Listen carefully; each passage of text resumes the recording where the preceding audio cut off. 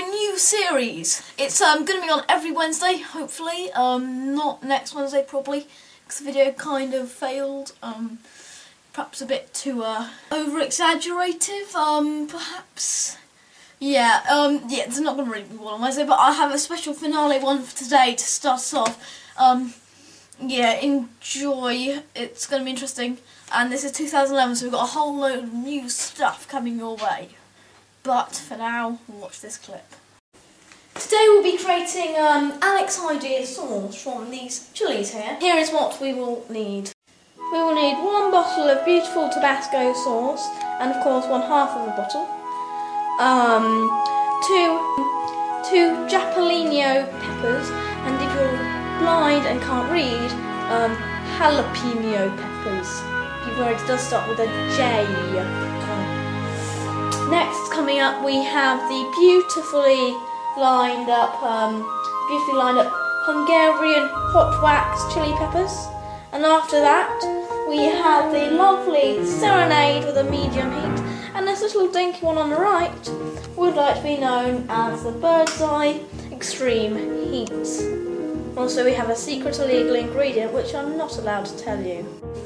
Be very careful when you're cooking and making chili stuff, because your camera could get damaged from them.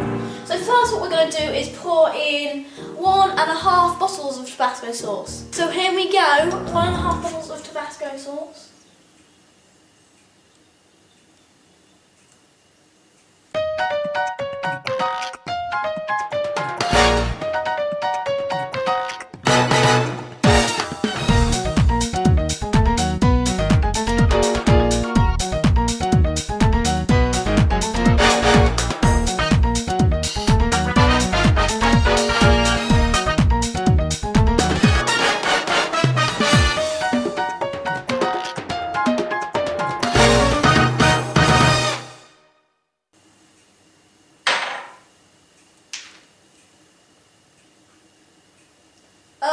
We seem to have a slight problem here. As you can see, it seems to be defying gravity, this liquid. I'm not sure quite what is happening here.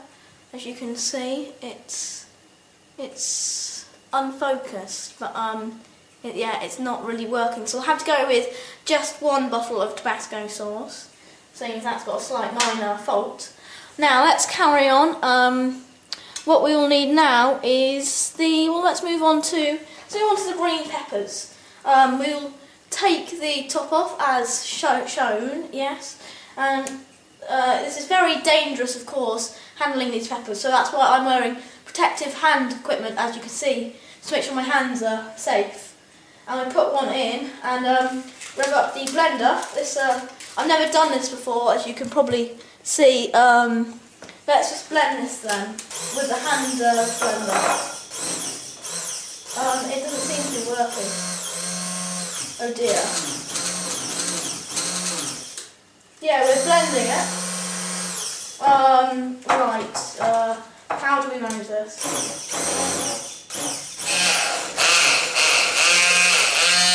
There's a lot of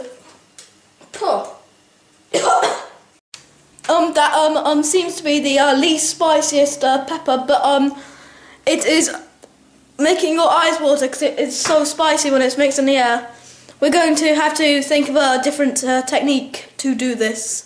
I'm not sure what we could do, so let's come and have a think of what we may be able to do with the chili stuff. As you can see, it's very noxious. See if I can get you to go take a peek on top. Not very successful so far. Well, let's see if we can carry on with the next chili. We might be tilting a bit. There we go. Okay, now let's drop in the next chili pepper and just whack it a bit. Release the flavour. Oh, it's not very nice. So let's just clear. Oh dear. Yeah, we'll just whack it a bit. Get the flavour into the liquid. It's just to make it tasty. We cut the peppers in half, actually. There we go, now the seeds like to come out. And yes, so there we go, that's the first 2 peppers in the pot. Now we will get these peppers here into to the pot. Now, seeing they're covered with a slight of secret illegal ingredient, we should be careful. I'm going to use what's known as a knife, or a knife for those who can't read again. Let's get out a knife, and how are we going to do this? Cut this hazardous thing in half.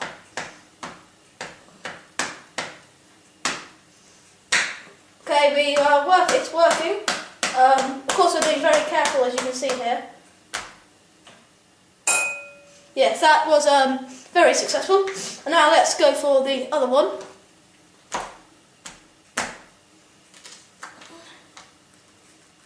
Being very careful with our cutting, as you can see. And wow, look at that cut. Well, that is quality in cooking. That's why I'm a 3 Michelin star chef, as you can see. And now we will take the end of this pepper and put it into a pot.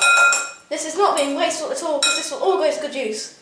Trust me, we need to take off the end, of course. We do this by hitting it very hard with a knife. Now, of course, we've got to be careful with these ends, because they can be very spicy. So we shall not put these in there in case people get too spicy. I'll stuff that. Now, coming up is the whatever it was called, pepper. And now we're going to stab it once more.